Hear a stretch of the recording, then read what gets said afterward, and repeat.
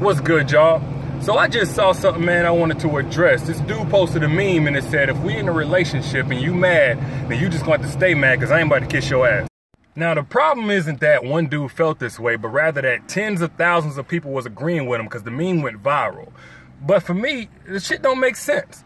Because my guess is if a girl is mad and she feels like what she feels is being ignored, so a better alternative to stay mad would be, hey, I'm listening, talk to me, let's work this out.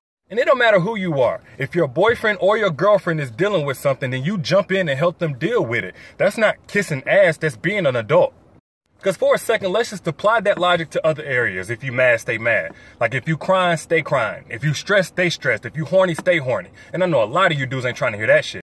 Like imagine that, you get horny and she tell you to go suck your own dick. Or if you hungry, she tell you to cook your own food. You wouldn't just feel justified, you'd feel obligated to cheat.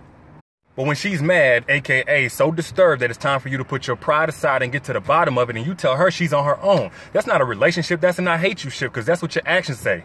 But ain't it funny how, like, after the fact, when she finally walk away, that's when the dude got all this time to talk and he blowing up her phone and trying to read between the lines of every social media post to see how she feels? Nah, bro, that's when you can cuddle up with your pride and your ego, since that was so much more important than understanding where she was coming from and what was on her mind. She gave you chances, you just thought it was cool to waste them.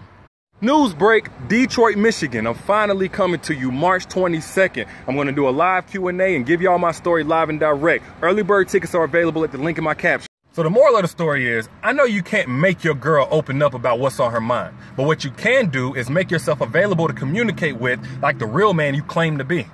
And if she's not ready to talk right that second, then you should still stay ready to listen for the moment she is, instead of listening to your pride and letting that be the reason that you lose her when it's all said and done.